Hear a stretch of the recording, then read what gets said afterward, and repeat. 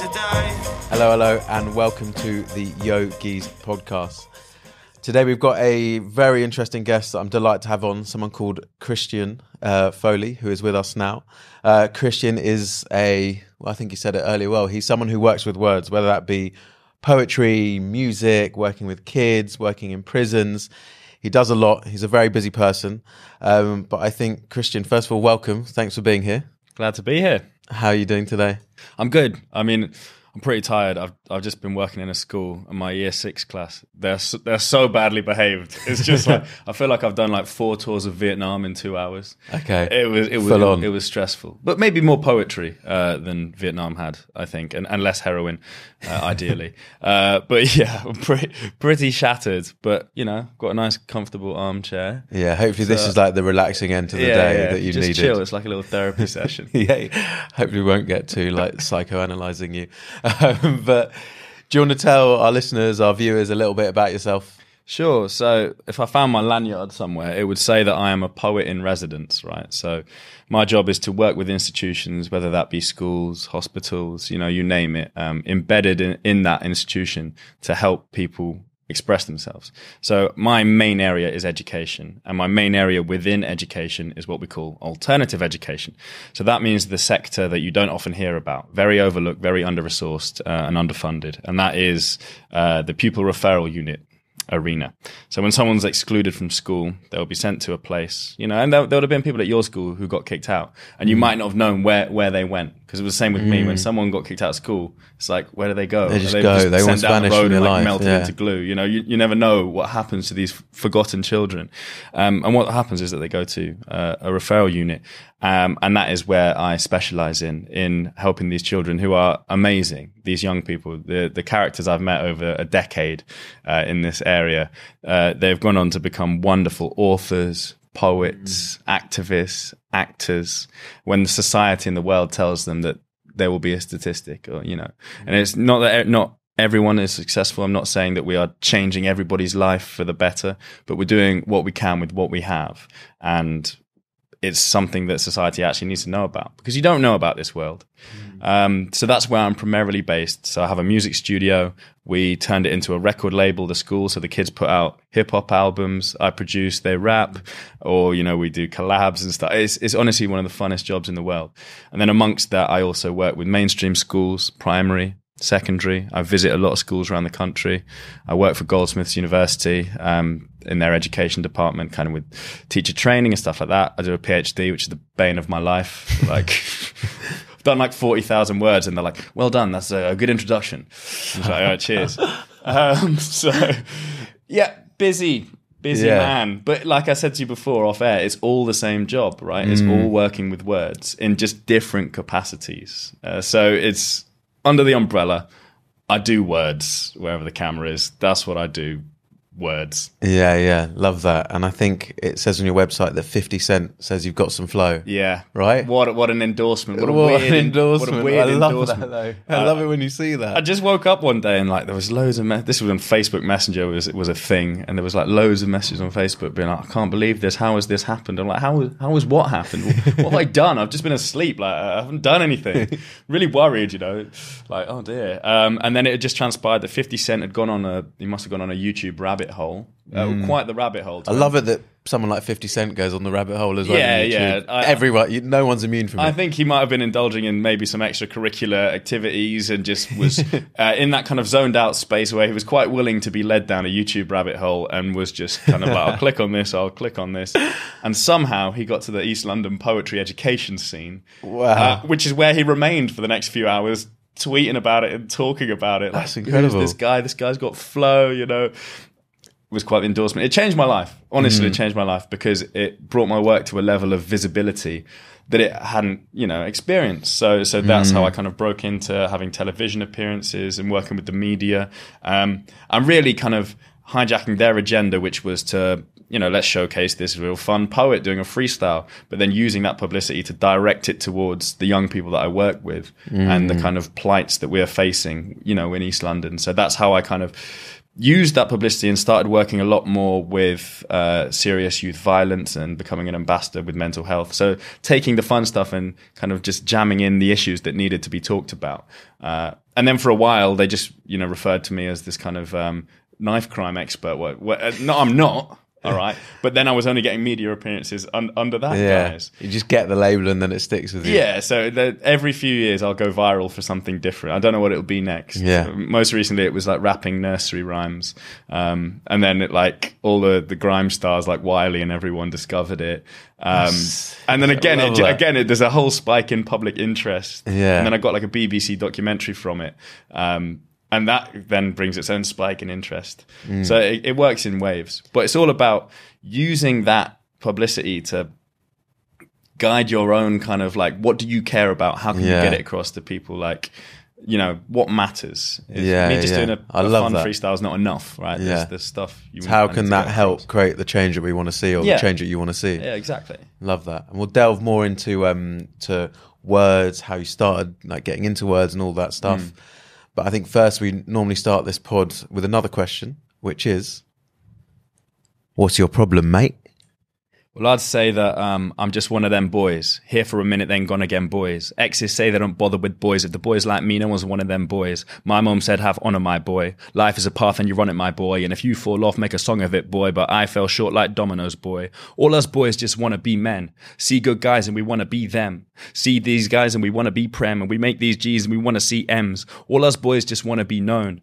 I got grown, now I want to be home. 14 years old saying, Dad, don't go. Because if you go, then how will I grow? But all us boys just want to be loved. Boy, don't cry, they put it on us. Boy, you're a boy, better be tough. So swing for the jaw, roll with a punch. But all us boys just want to be loved. Boy, you're a boy, they put it on us. Like, boy, don't cry, yeah, better be tough. Swing for the jaw or roll with a punch. That's a bit of a problem. I'm almost speechless. That is an amazing problem. Thank you. And I almost kind of like want to have a little bit of silence after that, kind of like let that sit, because that was fucking beautiful. So thank you. Thank you. And that problem there you're talking about, I think you're saying that all us boys want to be loved.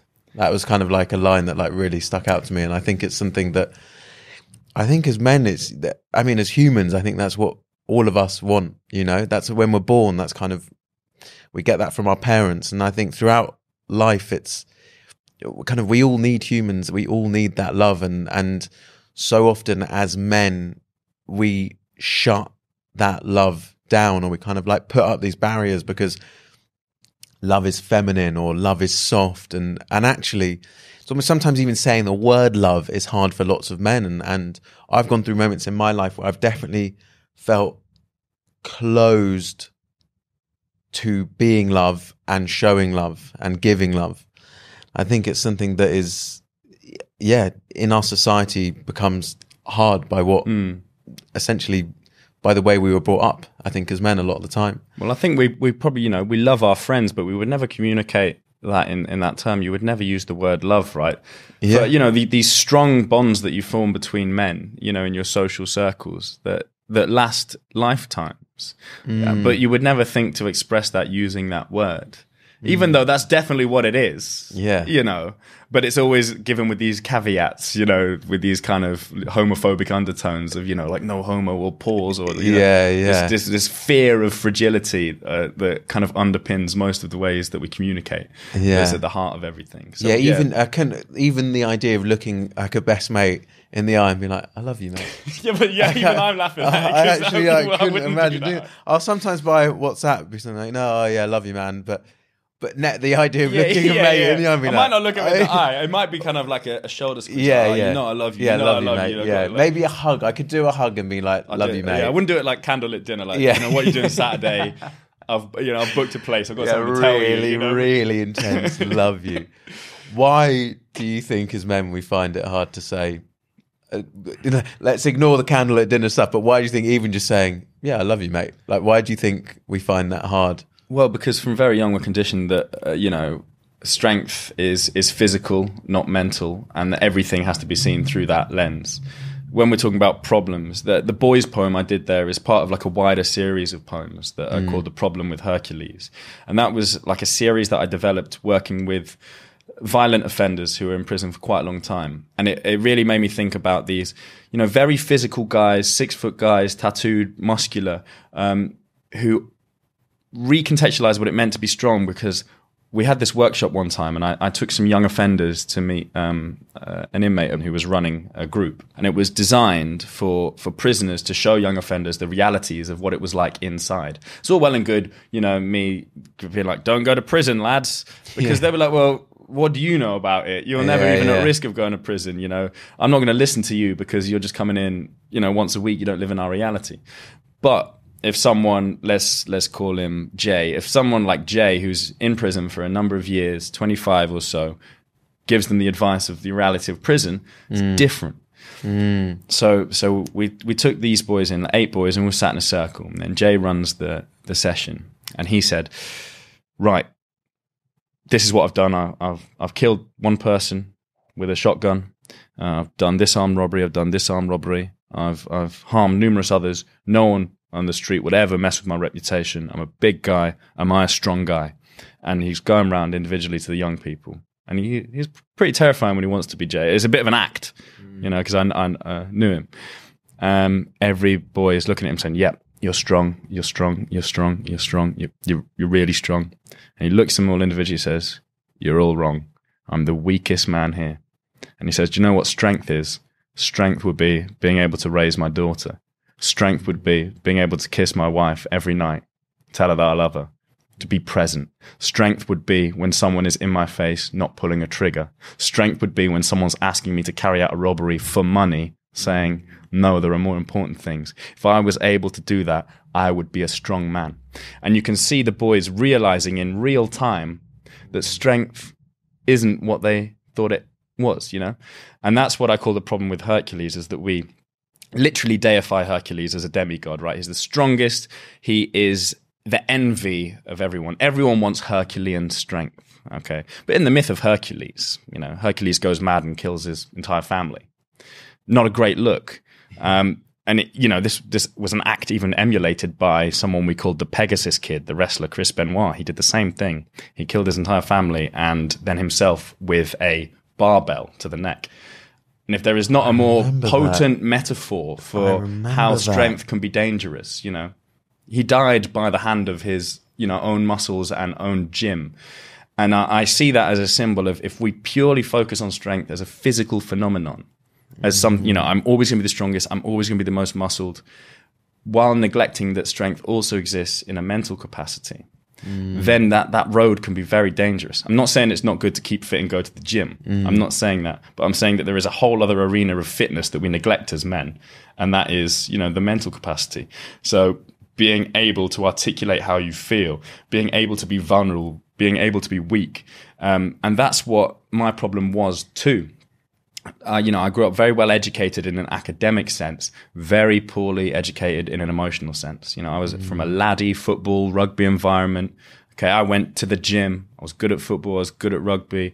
And that was what mattered. That's how I conceived strength. Yeah. And we had this, it was like a fairground. I grew up in the Channel Islands, right? The gritty streets of a 9-mile island in the Channel.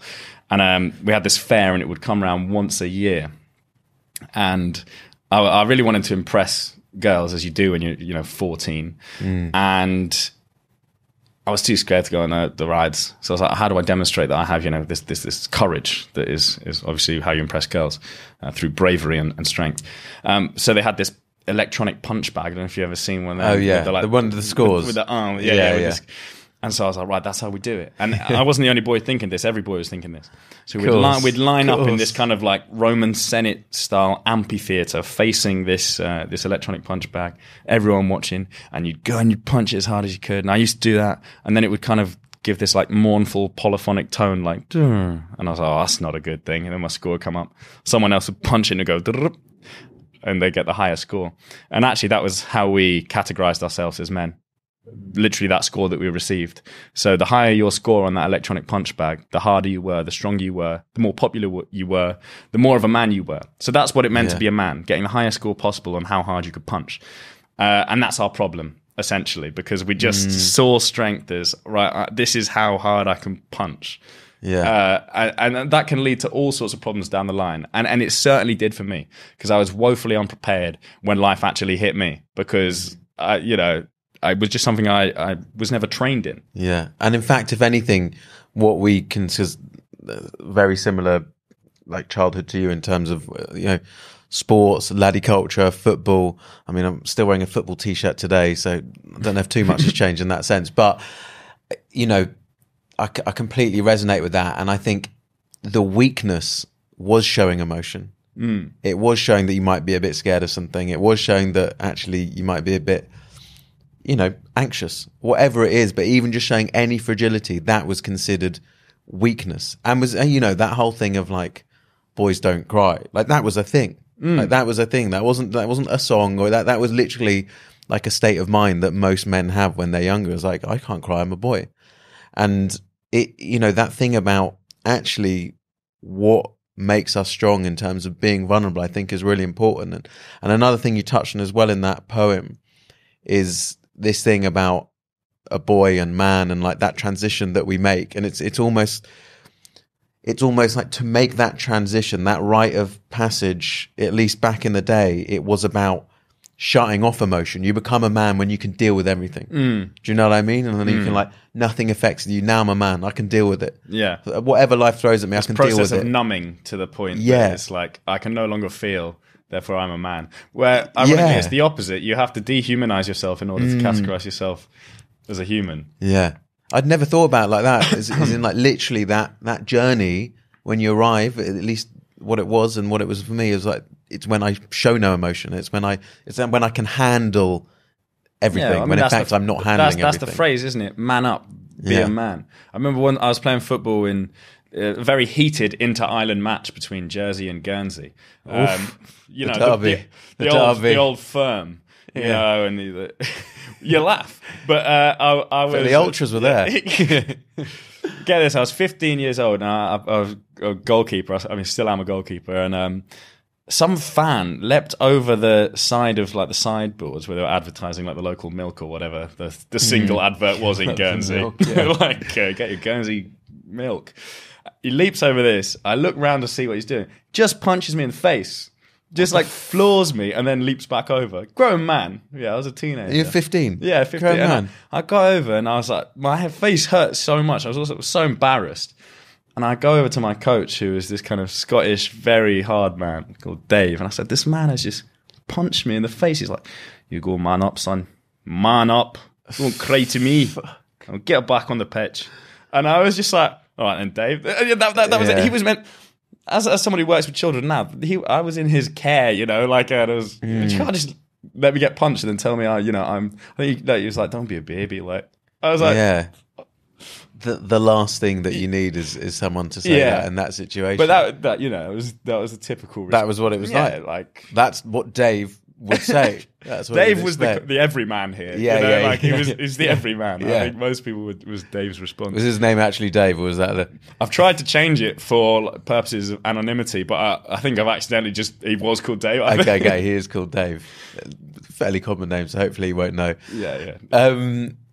And a bit going back to kind of what you're about and words, and obviously, the way you shared your problem, never been done before, and love it, is when did you start to get into words in a way where, I guess all of us use words, right? But when did you start to use it as a tool for something, whether that be a tool to express your creativity or how you were feeling? When did that interest kind of like really spark?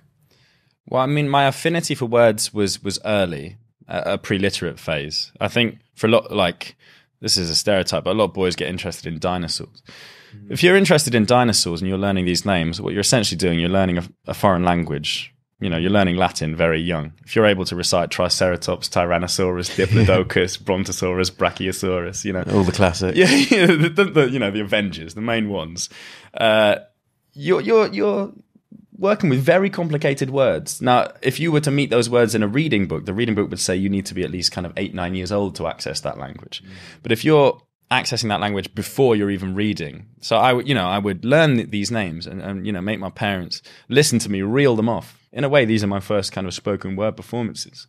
And then as I discover writing, I wanted to tell stories. I was a huge liar and probably still am. And being a good liar meant that I was able to be very imaginative in fiction with the stories that I was telling. So I was kind of I saw fiction as a way to be unbridled and unconstrained. So as a kid, I was writing these mad poems and these mad stories. And I think I started winning competitions with it when I was about 10. But the poem I won a competition with wasn't this mad fictional lie. It was, this story about love, like real love that I have for my own mother. I mean, it's not not the coolest or sexiest poem to enter the canon with, but it was just like it was just a poem about how I love my mum, and something about the expression of it, I don't know, was popular, and I read it out, and I remember the feeling of I like this. I like performing something that I've written, sharing it with the world. Then it wasn't until I was a teenager and kind of discovered hip hop that I more seriously got into conveying my words. I think when my parents divorced, I was looking for, like most angsty teenagers, I'm just glad I didn't kind of end up in a metal band, and watching Kerrang. Nothing against those people. I'm glad that I didn't go down that route. It just happened to be, I was in HMV, and lo and behold, old 50 Cent, he was there with his, he had this album, Get Rich or Die Trying. Yeah. And it, there was bullet holes all over him. And I looked at that. I know the exact album cover. I can picture that. I looked at that and I was like, oh, maybe I'll pick up that. I'm kind of glad I didn't. And then I bought Late Registration by Kanye West, who before he kind of, is not so great anymore. He was. So I picked up and I played that album and I put it in, and it had all of this socially conscious lyrics about like civil rights history and so much that I learned from it. And I was able to remember what he'd said after the CD was off. It's back in CD days, so I was able to remember the language. And I was like, what's the point of me reciting someone else's rhymes when I could write my own and then remember them? So I just used to then download instrumentals off LimeWire, like completely mess up my computer and all the viruses, accidentally, or everything that came with it. And then I started writing about, my own life and, very localized experiences of, my dad had an affair and he left home, and it was all very sudden thing. It was like I woke up literally in the middle of one night to chaos. Like he'd had an affair with, my dad won't listen, so it's fine. But he'd had an affair with his best friend's wife, right? And that's not a good thing to wake up to. How old were you saying? I was 14. 14. But, being a young man and this kind of figure that you idolize is quite heroic and infallible. Now that I'm a man, I understand. I understand that we are not the heroes that our children make us out to be. We're real and we're capable of mistakes. But it was a huge hit. And for my mother as well, and we had to move house, and it was a lot of upheaval all of a sudden. The only silver lining was I can be a rapper now. I've got the struggle story. You need the struggle story. So I'm there just, fuck my dad, like, like young Eminem. But, it was a real vessel for me to communicate how I felt. And particularly to my own friends, because I was very adept at wearing this mask, like at school. It didn't affect my performance. I was still academic. I was still sporting, and I carried on every day as normal. To the point that no one knew for like 3 years about what had happened. Knowing you for 3 years, and it was like I'm kind of skimming over lots of things, but within that, both my parents were suicidal, vocally so. So I was caught up in this kind of suicidal serve and return in this tennis match of I'm going to do it, no, I'm going to do it, I'm going to do it, and I'm just the net here watching all of these kind of words fly past, but they got caught, and I'm like, I carry this with me. So all of this was going on, but I was still there at school, wearing this mask. And I think that even in my life now, I still have that exact same mask, and it was kind of a coping mechanism and a defense mechanism. But I think because I was able to articulate it through my words, and I had this first CD that I put out when I was 16. I remember it's called Soulful Stuff. Terrible title. And I went down the local youth club, and a man called Ivor really helped me out, and he printed my CDs. And then my mum helped me, like, it's real hip hop stuff here, like cutting out and making the titles and doing the track list, and then, And I told the whole story, right? It was a very autobiographical CD, that it felt like a memoir, even though I was only like 17. I hadn't lived much of a life, but I told that. I really want to revisit that CD now. I want to hear it now. Yeah, I feel like I need to hear it. I think there's still bits and pieces on YouTube, but that also kind of set the blueprint for me on how to make a hip hop album. Every album I've ever done since has told a particular portion of my life. and they've always been very autobiographical. I've never really made music about stuff that doesn't directly affect me. Unless I have a personal connection to it, I don't kind of delve into that. So it was at the time a huge like focus for me, and it became my life. I wasn't expecting to, however many years on, be sitting here as someone who works professionally in that arena. I just thought it would be something that I would always do, kind of like behind the scenes, and it was something that people probably took the piss a bit, because I mean they definitely did. Because it's funny, right? Like there's just this white boy in hip hop, just like who is magically able to rap. No one knows why, including the rapper himself. And, I went to like the equivalent of a grammar school where we used to wear these blazers, like emblazoned with yellow, used to look like kind of bumblebees, like bumblebees wearing Lynx Africa and like Shane. That's your 50 Cent version of the album cover, you and the bumblebee uniform. Look, I've undone my tie. Like paint stain on the shirt. It's not even tucked in. And you were saying that you didn't tell anyone for 3 years, but why did you feel comfortable rapping about it? Like, what is it? Because to me, for example, I think probably to most people, the idea of like rapping about it and performing it to people is almost more intimidating than just having a chat with a mate. So what was it about? Because you're creating this art from a big moment in your life, right? And then you are getting CDs printed, people are going to listen to it. So you are sharing like your heart and your soul and like what's been going on with you and all your emotions. So what is it that made that easier than just, because you said no one knew for 3 years, and just chatting with a mate and just being like, this happened, this is how I'm feeling. Like, why the music and why that expression? Well, I've always actually felt the opposite. I've always felt it was easier for me to do it in that medium. I've almost more natural than it is talking. And it's been the same ever since. When huge events have happened in my life, I've dealt with it and communicated through hip hop. I don't know why that I found it easier. Maybe it's just because it's what I've always done. So yeah, that's how I did it. I would rather have someone listen to it at a remove than me sit down and do it. And that is still my method of communication. Probably that's not that very healthy, is it? If you're in a relationship and there's something got I need to release a CD to chat to the girlfriend about. Can you actually just check Spotify? And so you can see I what I think really about want to say. Like I've got an urgent message, right? Download it now. Live on all digital platforms. So obviously there has to be something has to give. But I've always felt more comfortable within that. Like starting this podcast, it was way more comfortable for me to begin with a poem than to launch into a way of describing what I do. I like to just show it rather than tell it in many cases. Why do you think that is? Just what you're more comfortable with? In the same way that I'm more comfortable talking about it and couldn't imagine, writing a poem or rapping about how I'm feeling. It's generally you just feel more comfortable doing that? Well, look, this is what we said about the mask, right? It's like a concealer on your soul, a mask, isn't it? It's a way of protecting and disguising how you feel. If I can do something through a poem, there's one layer of remove between me and complete honesty. Like I said, being a little kid telling lies in poems, the way I tell the truth now is through that remove. I only tell the truth in rap verses, I reckon. Yeah. Everything else I dress up in however I want it, but I'm only the most honest when I'm rhyming, I think. And I will always make reference to that in songs of like, you want to hear me tell the truth, then listen to this. Yeah. Kind of thing. Yeah, you actually made me think of something as with my girlfriend, a lot of the time when she's always like, why do you have to say something in a weird accent or a weird voice when you're complimenting me? I'm like, I don't know. And sometimes if I'm like, oh, you look really good like that. For some weird reason, I'll say it in, I don't know, like a Scottish accent or something like that. And she'll be like, why are you using an accent to say that?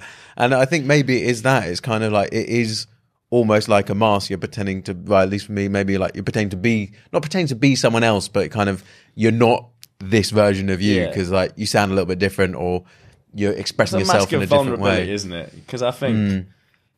Well, when we're vulnerable, it's dangerous, isn't it? You want to protect yourself. And this goes, Psychologists would call it, they would say it links back to attachment theory. And this is where they train us at school. Whether this theory holds weight, who knows? But the idea is that when you're, developing and you're starting to crawl around and explore and interact with the world, that's when your brain grows. And the more you explore, the more your brain grows, because the more experiences you feed it. But you can only explore if you've got, a rooted attachment figure who is secure. So if your mum is in the room, you're going to feel comfortable exploring all of these corners of the room. First time you explore, you go back to her. Next time you'll explore a little bit further. Now, if you explore, you come back and your mother's not there, you associate exploration with abandonment. So you think, I'm not going to explore again because last time I did it, my mother wasn't there, no secure attachment. So what happens then is that the child will not explore, will stay rooted out of fear for that loss. And if you're not exploring, neurologically, you're not developing. And your whole world shrinks. And as you go into teenage years, your outlook kind of matches that. You're fiercely protective over what you have. You're terrified of abandonment. You're not seeking out new experiences, and you're on the defensive. That's what attachment theory would say. So when we're talking about vulnerability, when we're being vulnerable, we're exploring beyond the realms of safety. And what if you try it once and it doesn't work out? You're vulnerable to a mate, You have a breakup, you come out, and your mate just says, you'll be fine. Well, I'm not going to tell my mate about how I feel then because I've been vulnerable and it's not worked out. So next time it happens, I'm going to stay rooted in the spot that I was in. I'm not going to explore this realm of emotion. So I think that when we're talking about why we have the mask, it's armor, it's protection. And for me, it is rap. For you, it might be saying something in a Northern Irish accent when you're being affectionate. There's different ways of doing it, but it probably comes down to the same thing, Yeah. And something we talked about actually off air as well, and someone talked to you, so your latest album that released in 2020, Happy Hour, explores, lots of different things it explores. One of the things is trying to get to grips with like what happiness is, and I think the Happy Hour itself, there's that lyric where it's like, sadly so happy I could lie. And I think, two questions here. One is, what motivated you to write that album? And two, the other thing we were saying off air as well is, you normally make music because you're so busy and you've got so many things you're doing. You normally make music, write music when you have something to express. So what is it you were trying to express at that time? So to kind of understand Happy Hour, so Happy Hour is a sequel. And it's a sequel to an album that comes out the year before, which is called Excommunication. Excommunication, in etymological terms of the name, it's where a Christian ceases to become a Christian, where you've done something wrong, and because of the crime that you have committed, you are removed from that sect. You are out of Christianity. So for me, excommunication was when Christian ceased to be a Christian. Now, this wasn't a religious sense, but my life kind of went so pear-shaped in such a rapid development that I lost all my sense of identity. And I was having to recalibrate everything that I thought about myself and who I was. And the process for me was becoming a father unexpectedly. And it kind of really shunned me into, my daughter's only 4, she won't listen to this, and it's all good now. But, it shunned me into a terrible depression, and my life became very, very turbulent. So much so that I was unable to even envision a future for me. I was excommunicated from who I thought I was. And so what had happened was, even in This Is What I'm Talking About, I was right on the edge of living. I didn't want to live anymore. So I was kind of hospitalized. And when I decided that suicide was an option for me, or the one that I certainly wanted to take, when I did my suicide note, I'm not writing it out. It's in a rap song, live on all digital platforms. So, that whole album is something that I made as kind of a goodbye or an explanation as to why I'd gone down this road. So it was, a hugely heavy time. I was off work. And like I say, I was not prepared for this because this wasn't something that I could get a grade on or revise for. This was real life, and it hit me in a way that I was completely unprepared to deal with. And I, again, wasn't telling people until it was too late. I was trying to fix the bridge after I'd already fallen in the Thames kind of thing. So it was too late But then I survive it, and then I start repairing my life, and I, begin to grow. And then, so I'm looking at happiness through a different lens at this point, because I've seen the absolute absence of happiness, and I've experienced what true sadness is to the depths of still being alive and experiencing that. So that made me think, why is happiness so elusive? Why is it this thing that we chase, that we find so difficult to attain, and can we ever truly attain it?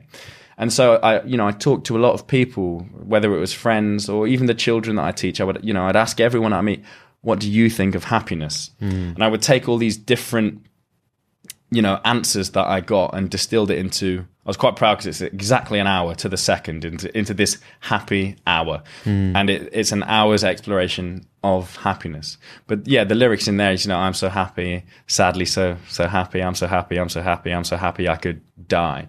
When I perform that live, it's always weird because I do it with a smile on my face. It's quite catchy. It's got this kind of upbeat major chord trumpets that sound like a fanfare. But what I'm talking about is suicide. And I remember one time I did that I don't know why I did that during the performance. I noticed all the crowd doing it as well, like dancing along and just kind of emulating death. Yeah. So it's all very weird. But again, it's all that kind of remove of taking the subject and putting it into something else. And I made this, in parts quite happy album, quite meditative, thinking about it from that sense. Whereas my first album was very dark. There was no hope in it. This one was kind of more balanced. I've been through enough of life. And now the reason there's no third album is because I'm happy, right? So I haven't felt the need to make a third album, a third installment. I probably should just everything's all right now, by the way. The everything's all right. Yeah. Just every song I'm fine. Pretty good. Yeah, 3 meals a day. Yeah. But that's not interesting. No one wants to listen to that. So, we'll wait till my life goes pear again and then maybe we'll get a trilogy. So that was the genesis of the album. It was very much related. And just like we were saying when I was 14, that's why I made the album. It was to deal with what was going on in real life. And it's How did that feel though? On the first album, writing and recording a suicide note, essentially, if I'm understanding correctly, it was pretty fucked up. Yeah, I'm trying to. I can't understand because I've never been through that. But what was that process like for you? And do you think doing that process helped you to get through that darker moment in your life, or kind of? Well, I think the album really helped because it was it gave me a purpose. When you're not at work and you're kind of living in this darkness, essentially, where your future is completely shrouded in uncertainty. There was one thing that I had to hang on to, and it's I've got this concept of an album. It's going to be 16 songs, and it's going to be really about everything that's happened, and that, how did we get to here point. But that means I've got to record 16 songs. Now that's going to take at least 2 days per song. So that's at least 32 days time that I'm giving myself now. And then I've got to mix down the songs, and then I've got to think about the arranging, the sequence of the songs. Right, okay, I'm going to need a couple months to do that. Then I want to make sure that people hear the album, so let's set up some stuff. So I'm going to need to be around for 6 months. So the album gives me something like a deadline is like a pun, but yeah, it's a lifeline. A real deadline. Actual. The deadline was a lifeline. Let's say that would work. So that's what kind of kept me, focused. And, I was in this hospital and they had these gardens that you kind of walk around in, and it was around springtime, and there was such vibrancy to the flowers and the birds and the sky. I wasn't able to access it, but I was thinking, one day maybe you could see the blue in the sky and you could hear that bird song again. And so the album kind of got me to a point where I was more receptive. But at that time I was so kind of when I was talking to the therapists and stuff that they put you with, I was so arrogant because obviously they know their stuff, right? They deal with suicide all the time. And I was like, you don't need to talk about it. Is it like in my mind, I was like, you couldn't possibly understand the pain that I have. Therefore, why would I listen to you? Because you just don't know, man. They do know. All right. Yeah. So I want to apologize to Deborah. But that's it. You just shrink so much in that world. But certainly excommunication I was obsessed with making it this body of work that was good, that was true, that was honest, and then I actually wanted to be around for it, because I was proud of it, it was then awkward essentially because I've released a suicide note. Yeah, Yeah, I've like put it on. And what did like friends or family? What did they? I mean, when they listened to it, what did you hear? Or did anyone ever speak to you about that? Like someone close? One of my friends did like a review of the album, and for that song, he was just, I don't want to talk about a song like a reviewer, so we can't really discuss it because it's like some things are like too raw. Because I've just like picked out people in my life and said, it started off with mates. It was like an open letter to my mates, like apologizing. Like, I'm always the one laughing in the pub. I'm always the first to say this, like the loudest one. But deep down, this was going on, and I just want to apologize for never talking. Then I addressed my sister, my parents. So it's a real kind of deep thing. So I've never sat down and really had the conversations. But yeah, there's just some songs out there that's just like, I wasn't really thinking of the ramifications of still being alive when they were consumed. And then that was kind of like an awkward thing. But what was it awkward? Was it ever embarrassing? Were you like, no, that's out there. Like, I'm glad it's out there. Have you ever, has there ever been releasing something like that? Any, like embarrassment or regret of doing that, or kind of as something that was necessary for, as you're saying, to stay alive, essentially. Like, are you proud of that being out there? Yeah, I mean, I definitely am proud of it as a body of work. But there are, But almost like beyond that, I guess. Beyond that is, if someone meets me through that, they're going to think, this guy is terribly upset at a lot of stuff. Yeah. Like, this is a man on the edge. You might not check the date on the album. You might have just met me for whatever reason, and then be like, I'll check out his music, listen to this, be like, oh my God. Yeah. So it certainly it captured who I was at that time. I'd like to think that I'm more prepared to deal with life's ills now than I was. I mean, I felt young. I'm only 30 now, but this isn't a long time ago. I was 26 making this album. So it's not a long time ago. But even in those 4 years, I feel like the difference between that and the Happy Hour album was that I was more measured on it. Even like when I listen to it from a stylistic point of view, it's slower, it's less kind of manic, it's more thoughtful, I think. So I have moved in that direction. To the point that I'm so thoughtful now, I don't even say anything. No more albums.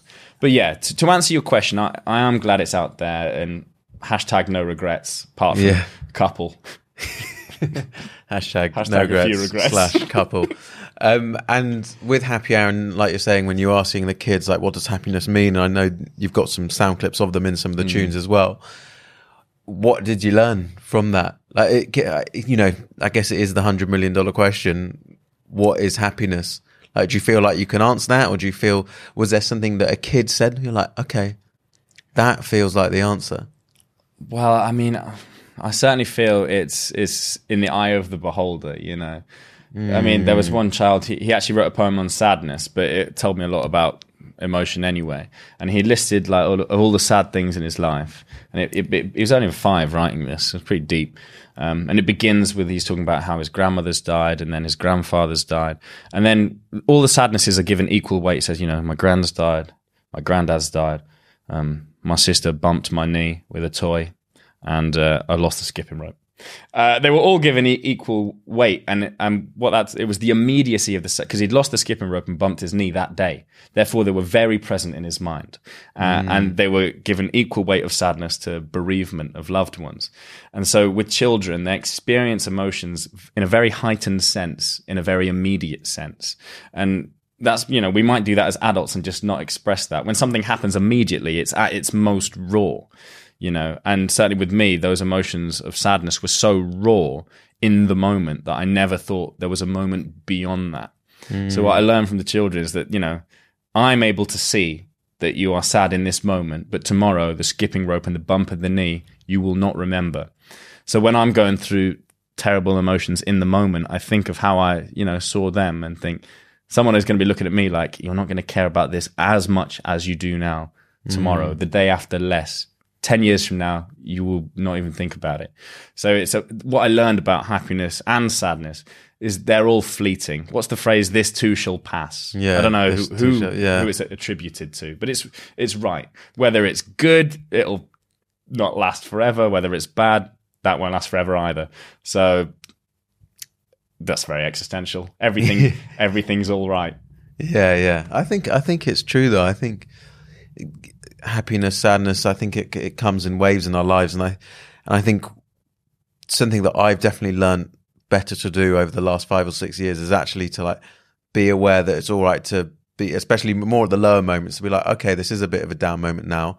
It's okay to feel like this for like the next, not to put a time period on this and be like, I will be okay feeling like this for 2 weeks, but it's 14 okay. 14 days of sadness. Yeah, 14 days of sadness, 10 right? days of mild discomfort. Okay, and back to another happiness. 400 hours left.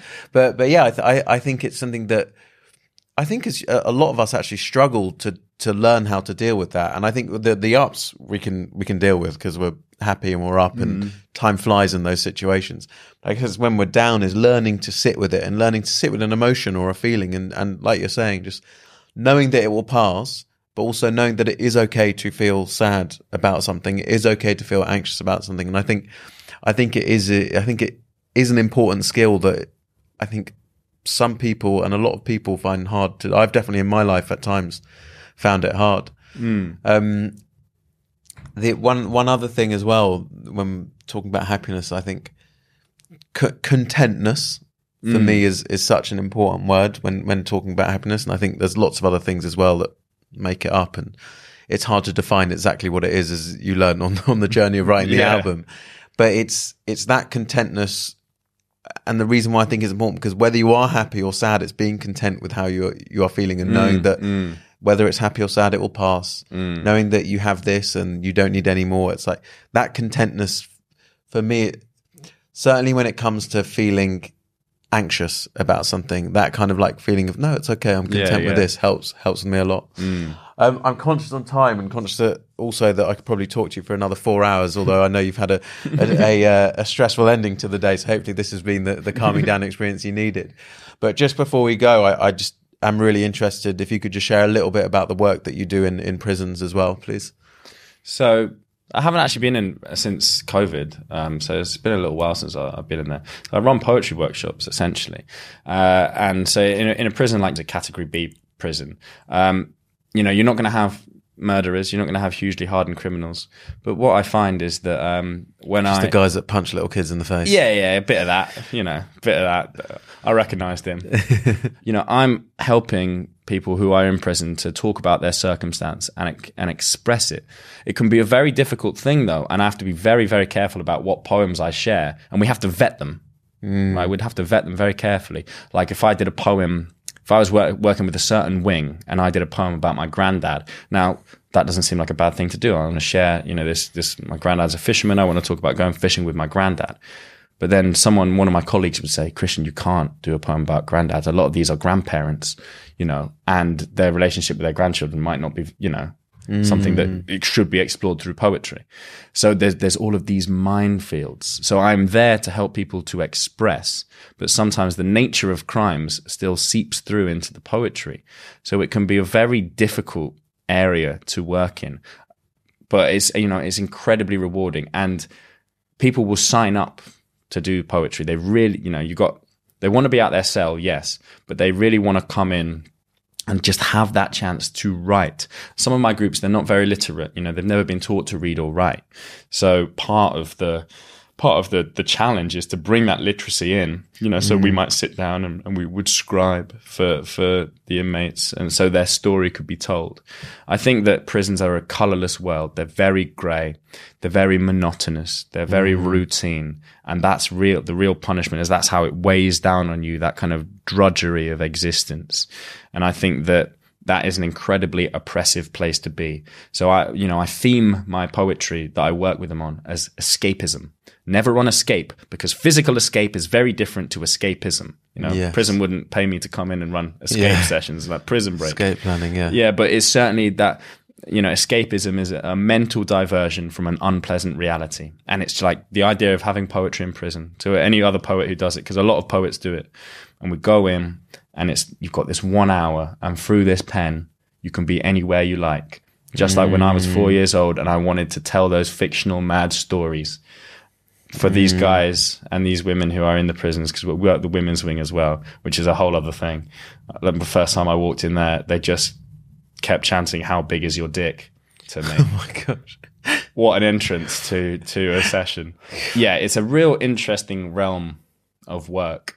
And when people say, "Oh, prison is fine," you know, they're all treated really well. It's not. You don't want to end up in prison. They're horrible places. They're not very well maintained, and everyone who works in them, it's a difficult environment. Certainly, you go in and you feel the air tighten, you know, and you feel everything shrink around you, and you know, it's unsettling.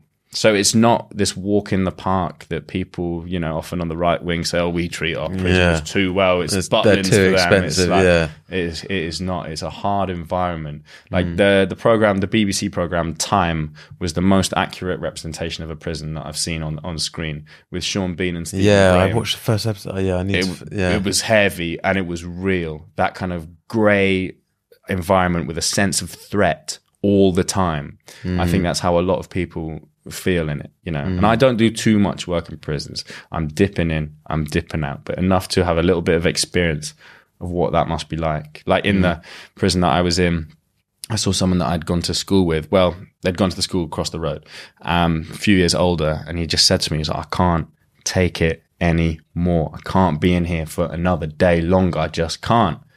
And this is someone, you know, similar age to me, and he's still got another 4 years. So when you're feeling like that, you know, and this guy wasn't writing a poem. He just wanted to be out of his cell, you know, and he was telling me how he felt. He didn't really want to write. And he's just that sense of claustrophobia. And you think that must be a tough existence. So I think that's why there needs to be more focus on arts in prisons. The punishment is already there. Why are we trying to punish people who are already being punished by being in prison? We have to have a focus on rehabilitation, like the Scandinavian countries do. You know, they purely focus on rehabilitation, and they have... Which is what you need to do. They have less reoffenders naturally because they have rehabilitated successfully. Here, we devote almost no time to it. Yeah. You know, there's a little bit of here and there. You might get a bit of creative writing. You might get... And we overlook, like, a lot of people in prison. They've had awful childhoods as well. Of course, you know. And like we as a society overlook that, or like we don't care about that. So many people in society don't care about that. Being in prison is not the beginning of a road. It is the kind of the end of a road that you've been traveling on for a long time, where there's been various different chances to get help. You might not have received it, you know. It's certainly not the start of a journey. It's been a long journey to get to the point where you're imprisoned, you know, and no one is born evil. No one is born in a way that they're going to commit a crime. It is a reactionary thing, you know. Enough happens that you react to it, and eventually, you know, you're going to go down that road because of different circumstances. I'm not saying that individuals don't have agency and can't make their own choices. Yes, for sure. And I'm not saying that everyone in, you know, prison is someone I'd like to go on holiday with, because there's some mean people I've met, you know. Yeah. But by and large, you know, everyone is a human, and there is rehabilitation available to everyone on this planet. I don't care what you've done or who you are. You know, it's like Darth Vader, right? Yeah. Well, it's that thing of we always look at the destination rather than like the journey people have. Even in a business sense, we look at, someone has started this company and sold it for X amount, but what is the journey they've been on? So I think in every area of life, we ignore like what's happened before a lot of the time, and we just focus on like where they've got to, whether that be prison, whether that be achievements. I think it's something we tend to ignore, the hard work, you know. Thank you very much. We've run out of time, but I feel like we could speak for another hour. It's been amazing having you on. Do you just want to share with viewers, listeners, where they can hear more of your raps, find the music, listen to the albums? Just Google me. No, I'm joking. Right. So if you want to find my music, best place, probably Spotify. So Christian Foley, just type that in. That will come up with Happy Hour, Excommunication. You want to listen to that. You can get me on Twitter, C Foley Poetry. You can get me on Instagram, Christian Foley Poetry. You see the trend. You get me on TikTok if you're 12. And you can get, that's Christian Foley Poetry as well. That's where I have my most followers. TikTok, It annoys me, man. But, you know. So that's where to find me. My website, christianfoley.co.uk. You can email me, and then I might email back. Cool. Well, thanks so much for coming on. Really appreciate it. Love the conversation. I don't know if there is anything else you want to like leave the viewers with. I think that we've said what we needed to say. Okay, perfect. All right, well, thanks again. Thanks everyone for listening. Thanks for watching. Remember, if you are watching on YouTube, remember to subscribe. And on any podcast platform that you're listening to, remember to give it a subscribe. I think there's no Yogeez admin news, so we'll leave it there. Thanks everyone, and for now, take it geezy.